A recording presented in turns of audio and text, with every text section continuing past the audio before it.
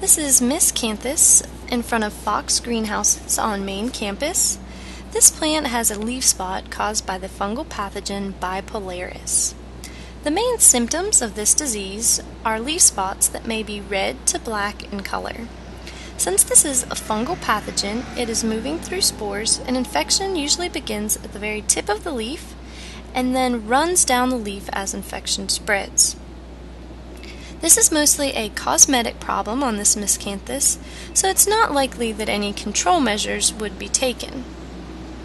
If you were to find Bipolaris in a turfgrass setting, then it would be more likely that someone would be willing to spend the money to put a fungicide out in order to try to maintain a green, or if it's another important form of turfgrass.